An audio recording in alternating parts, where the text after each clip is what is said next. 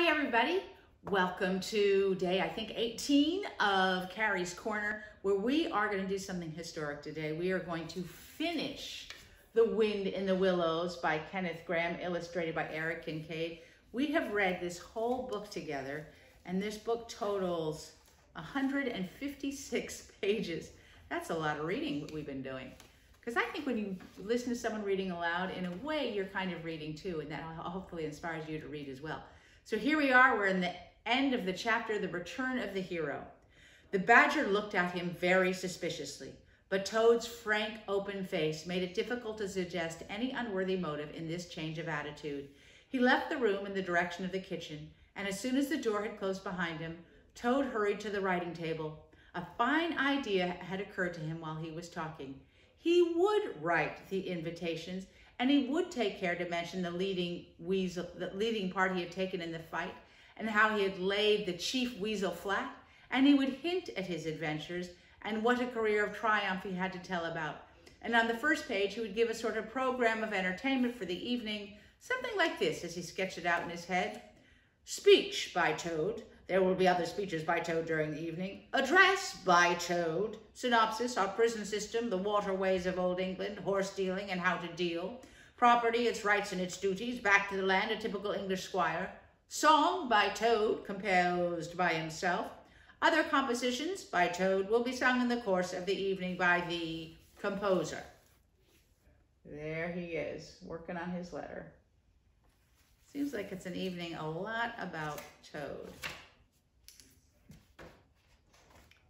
The idea pleased him mightily, and he worked very hard and got all the letters finished by noon, at which hour it was reported to him that there was a small, rather bedraggled weasel at the door, asking timidly whether he could be of any service to the gentleman. Toad swaggered out and found it was one of the prisoners of the previous evening, very respectful and eager to please. He patted him on the head, shoved the bundle of invitations into his paw, and told him to go along quickly and deliver them as fast as he could, and if he liked to, come back again in the evening. Perhaps there might be a shilling for him, or again, perhaps there mightn't. And the poor weasel seemed really quite grateful and hurried off eagerly to do his mission. When the other animals came back to lunch after a morning on the river, the mole, feeling somewhat guilty, looking doubtfully at Toad, expecting to find him sulky or depressed, instead, he was so uppish and inflated that the mole began to suspect something, while the rat and the badger exchanged knowing glances. As soon as the meal was over, Toad thrust his paws deep into his trouser pockets, remarked casually, "Well, look after yourself, you fellows. Ask for anything you want," and was swaggering off in the direction of the garden, where he wanted to think out an idea or two for his coming speeches, when the rat caught him by the arm. Toad rather suspected what he was after, and did his best to get away. But when the badger took him firmly by the other arm, he began to see the game was up. The two animals took him between them into a small smoking room that opened out in the entrance hall, shut the door, and put him into a chair. "Now look here, Toad," said the rat. "It's about this banquet, and very sorry I am to have to speak to you like this, but we want you to understand clearly, once and for all, that there are going to be no speeches and no songs. Try and grasp the fact that on this occasion we're not arguing with you, we're just telling you." Toad saw that he was trapped. They understood him, they saw through him, they had got ahead of him. His pleasant dream was shattered. "Can't I sing just one little song?" he pleaded. "No, not one little song," replied the rat firmly, though his heart bled as he noticed the trembling lip of the poor Toad. "It's no good, Toady. You know well that your songs are all conceit and boasting and vanity, and your speeches are all self-praise and gross exaggeration and goss," put in the badger in his common way. "It's for your own good, Toady," went on the rat. "You know you must turn over a new leaf sooner or later, and now seems a splendid time to begin. A sort of turning point in your career. Please, don't think that saying all this doesn't hurt me more than it hurts you." Toad remained a long while plunged in thought. At last he raised his head, and the traces of strong emotion could be seen on his face. "You have conquered, my friends," he said sadly. "It was, to be sure, but a small thing that I asked. Just to expand for yet one more evening, to let myself go and hear the deafening applause that always seems to me somehow to bring out my best qualities. However, you are right, I know, and I'm wrong. From now on, I will be a very different Toad. My friends, you shall never know, shall never have to blush for me again, but oh dear, this is a hard world. And pressing his handkerchief to his face, he left the room with faltering footsteps. Badger, said the rat, I feel like a brute. I wonder what you feel like. Oh, I know, said the Badger gloomily, but the thing had to be done. This good fellow has got to live here and hold his own and be respected. Would you have him a common laughing stock, mocked and jeered at by stoats and weasels? Of course not, said the rat. And talking of weasels, it's lucky we came upon that little weasel just as he was setting out with Toad's invitations. I suspected something from what you told me and had a look at one or two. They were simply disgraceful. I did away with a lot, and the good mole is now sitting in the blue boudoir filling up plain, simple invitation cards. There's Toad weeping. And then Badger and Rat having their chat. At last the hour for the banquet began to draw near, and Toad, who on leaving the others had retired to his bedroom, was still sitting there sad and thoughtful. His brow resting on his paw, he pondered long and deeply. Gradually he took to giggling in a shy, self-conscious manner. At last he got up, locked the door, drew the curtains across the windows, collected all the chairs in the room, arranged them in a semicircle, and took up his position in front of them, swelling invisibly. Then he bowed, coughed twice, and letting himself go with uplifted voice, he sang to the enraptured audience that his imagination so clearly saw. This is called Toad's last little song. The Toad came home. There was panic in the parlor and howling in the hall. There was crying in the cowshed and shrieking in the stall. When the Toad came home, when the Toad came home, there was smashing in of window and crashing in of door. There was chivying of weasels that fainted on the floor. When the Toad came home.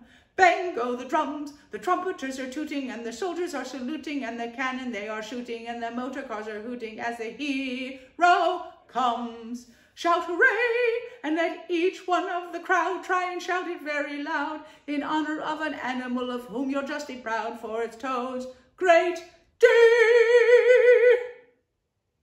He sang this very loudly with great energy and expression, and when he had done, he sang it all over again. Then he heaved a deep sigh, a long, long, long sigh. Then he dipped his hairbrush in the water jug, parted his hair in the middle, and plastered it down very straight and sleek on each side of his face, and unlocking the door, went quietly down the stairs to greet the guests who he knew must be assembling in the drawing room. All the animals cheered when he entered and crowded round to congratulate him and say nice things about his courage, his cleverness, and his fighting qualities, but Toad only smiled faintly and murmured, not at all, or sometimes for a change, on the contrary. Otter, who was standing on the hearthrug, describing to an admiring circle of friends exactly how he would have managed things had he been there, came forward with a shout, threw his arm round Toad's neck, and tried to take him round the room in triumphal progress. But Toad, in a mild way, was rather snubby to him, remarking gently as he disengaged himself, Badger was the mastermind, then the mole and the water rat bore the brunt of the fighting. I merely served in the ranks and did little or nothing. The animals were evidently puzzled and taken aback by this unexpected attitude of his, and Toad felt, as he moved from one guest to the other, making his modest responses, that he was an object of great interest to everyone. The Badger had ordered everything of the best, and the banquet was a great success. There was much talking and laughter among the animals, but through it all Toad, who of course was in the chair, looked down his nose and murmured pleasant nothings to the animals on either side of him. Now and then he stole a glance at the Badger and the Rat, and always when he looked, they were staring at each other with their mouths open, and this gave him the greatest satisfaction.